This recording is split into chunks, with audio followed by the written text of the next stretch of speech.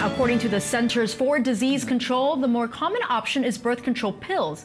And the CDC breaks down the numbers. So why are pills the most popular form of birth control?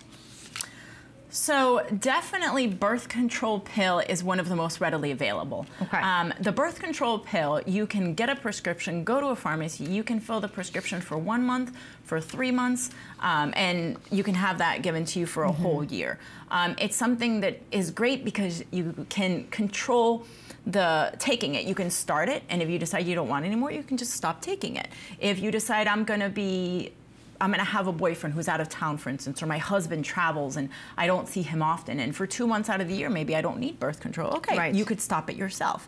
It's not like the IUDs or the implants where you do need to go see a healthcare professional to have it removed. It's not like the shot that is in your system for a prolonged period of time. It's a little more permanent, those options, whereas pills you're transient. sort of in control. Okay. Yeah. The other good thing about the pill is that people that have children and they say, you know what, I maybe want to have another child in a year, or I would like to start thinking about having children in a year. This month isn't perfect, but maybe in 3 months it is. That's a birth control method you can give the patient, say, you know what, that's fine. Take as long as you like. As soon as you're ready, you stop taking the pill and you can start pregnancy. Right. So it's commodity of life.